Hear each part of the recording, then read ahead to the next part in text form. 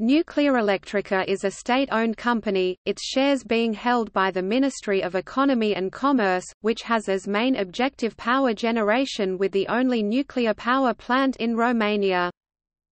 Nuclearelectrica owns the Cernavodă nuclear power plant, which has 2 reactors and a total installed capacity of 1,411.6 MW and an annual average power production of 5.613 GWh, meaning 19.4% of the total national output of Romania.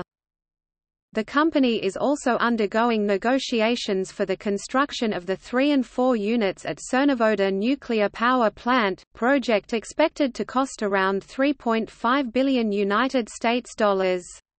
On 7 March 2008, Nuclearelectrica, ArcelorMittal, CEZ, Electrabel, Enel, Iberdrola and RWE agreed to set up a company dedicated to the completion, commissioning and operation of the units 3 and 4.